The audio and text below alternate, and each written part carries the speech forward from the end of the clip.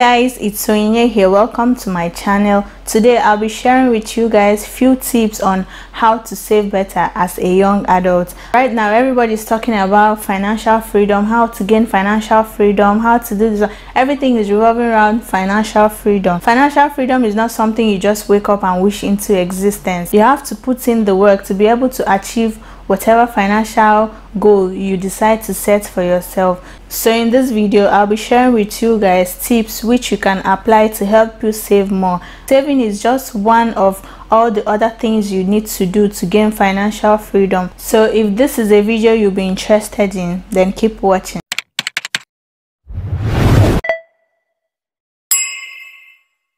Create a target savings. What this means is that anytime it's time to save, you split the savings, you split your money according to the targets. You know the different targets you have. You can be changing your wardrobe, buying a new human hair, I don't know, buying new shoes, whatever it is you decide to buy. Once it's time to save, maybe you save monthly, weekly or daily, whichever one. Once it's time to save, you split the money according to the targets. You know that you save according to priority. Obviously you save according to priority. So for example, you have 10,000 naira that you want to save, and you have your travel expenses. This is an example though. You have your travel expenses, you have your birthday expenses, you have your clothing expenses. So you can just decide to split this money into three and save according to priority. Is it that will not decide, is it 20% that is going to what, or is it 50%, whichever one you decide. But the bottom line is you have a target, like you created a target budget for each of these expenses. Why this helps is that if you're just saving just for saving sake, everybody should start saving. Now you're saving everything in the same place. When it's time for your birthday and you want to throw a party, what you will do is to go and carry all the money you've been saving, all your lifelong savings, and blow it, and then you throw the biggest party in town. After that you will go broke because you won't have anything to fall back on again. And no matter how much you decide to be disciplined, you can say that, okay, for example, you have 100,000 naira in your savings and you want to throw a party, and you decide that, okay, I'm going to throw a party of 50,000 naira and leave 50,000 naira back there. You're lying to yourself, because once it's time to throw the party, you realize that you need to buy this one, you need to buy that one, you need to buy this dress, you need to buy Chanel bag. Even after everything, after the whole expenses, if peradventure you stuck to your budget, you might now decide after the whole birthday thing, you might just stay one day. Back of your mind, you know that you still have money left there because you didn't separate it. You just know that you're saving, so you know you have that kind of amount there. Your mind will just tell you, this month is still your birthday month, so you still need to take care of yourself. You need to ball, and that's how you now go and carry the rest of the money and blow it away, because in your mind it's still your birthday week. It's from your birthday week, it will spill to your birthday month. Before you know what is happening, all the money is gone. You will now start afresh again. That's why you need to save according to your target. You need to create a target saving for each of your expenses. That way you know that if you're saving, if your target is 50k and you get to 50k, when it's time for your birthday, you just go to that your target saving, you take the money for your birthday. You know that your mind knows that once this money finishes, there's nothing else you can do. Like there's nowhere else except a miracle happens. There's nowhere else you can get money from. There's nowhere else you can get any money to add for your birthday. So that will make you even to have an actual budget. You have a budget, to stick to your budget, and you throw your birthday party, because of course birthday comes once in a year. I hope you understand what I'm saying, Sha. Bottom line is you should create a target for each of your expenses. If it's time to change your wardrobe, you know that, okay, in September I would like to change my wardrobe. You start saving towards that. Like you create a target, this account is for changing of my wardrobe. When it's time to change your wardrobe, you just carry the money like that and change your wardrobe. You don't have to start going other places to withdraw money, because you know that this is what you've mapped out for changing of your wardrobe. If this money finishes, that is where your wardrobe ends. I hope you understand what I'm saying. Track your expenses. You don't just sit down and assume, okay, this is how much I have and this is how much I'm spending on what. You need to be sure, and you need to be accountable for every penny that comes in or goes out of your pocket. You need to be able to say that, okay, this is what spent daily or weekly or monthly on so and so expenses. That's what I mean by tracking your expenses.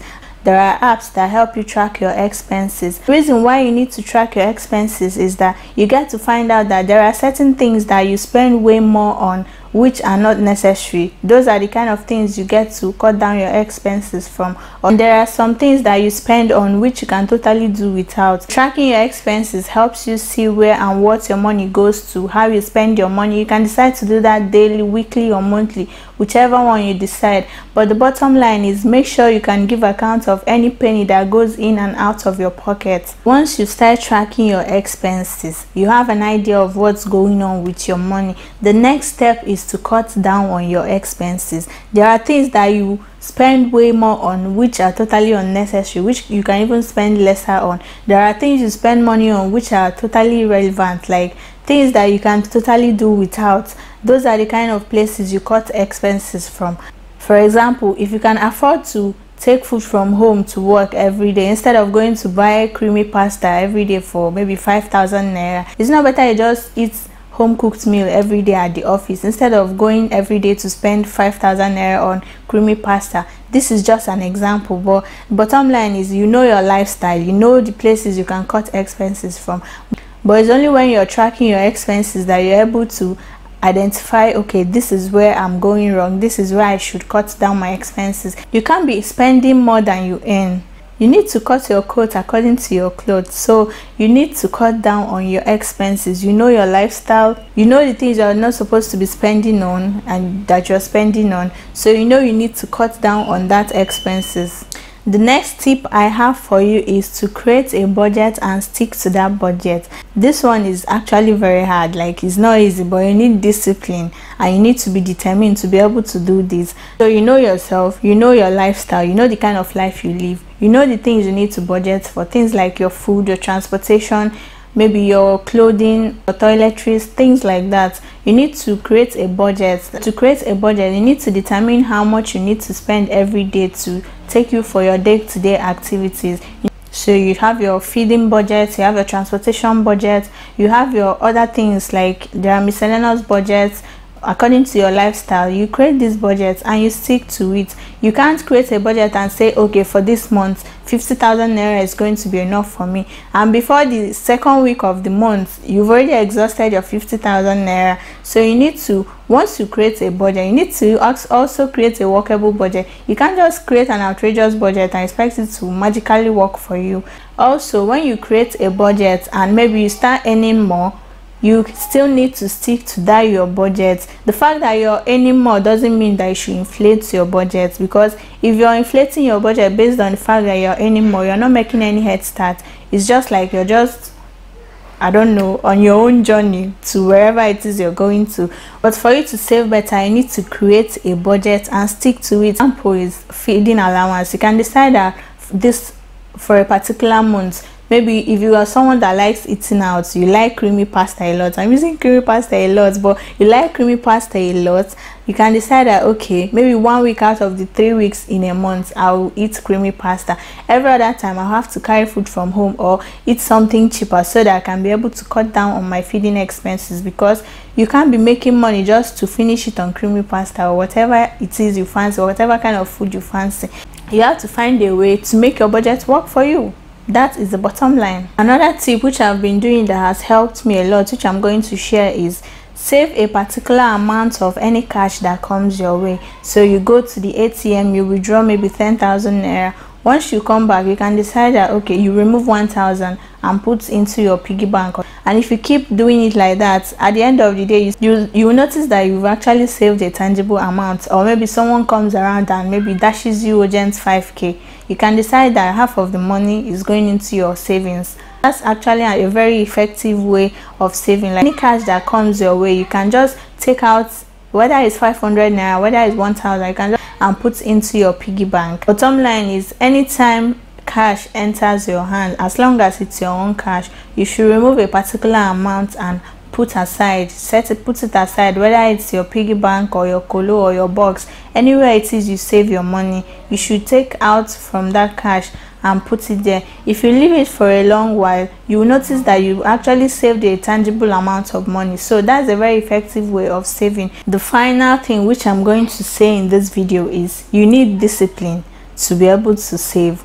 If you don't have discipline, no matter how much you try, you're still going to keep falling sideways when it comes to saving. So you need to discipline your mind, you need to discipline yourself, you need to have goals, you need to have targets which you want to achieve. So that way you discipline yourself, your mind knows that this is what you're striving for. Be content with yourself. You can't be comparing yourself with your neighbor, with the next person, because your friend bought a human hair of 150,000.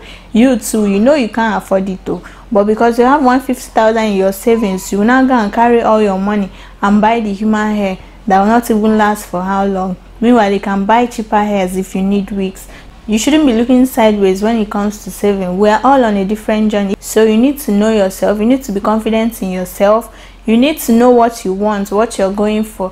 Today you're drooling over people that are advanced, like older people, how they are traveling the world, going places, eating whatever they like, but they put in the work. So now that you're still young, you need to put in the work too, so that when you get to that stage, you can do whatever you want with your money. But if you don't save, if you don't have any financial plan, you're just there, any money that comes, before you know it, the money is gone. You keep buying expensive things even when you cannot afford them. If you keep doing things like this, you're never going to attain financial freedom, except you accept your parents are maybe very rich and they can afford your lifestyle or whatever. But aside that, if you know that come rain come sunshine, you're not financially buoyant, don't even bother looking at other people. Yes, they can be doing whatever it is they are doing, let them do. Your own time will come. Just be patient, stick to your plan. You should have a financial goal plan, stick to your plan, and before you know it, you attain your financial freedom. So that is all for this video. I hope you learned one or two things from it. These tips have really helped me go a long way. If I knew about all these things way earlier, it would have, like, I know where I would have been by now. So I hope you learned one or two things from this video. If you did, give this video a thumbs up. If you have any questions or you have more contributions, you can leave them in the comment section so that people can read and also gain knowledge. Also, if you're yet to subscribe to my channel, you guys click the subscribe button and turn on the post notification for more videos. So I'll see you in my next video. Thank you so much for watching. Bye.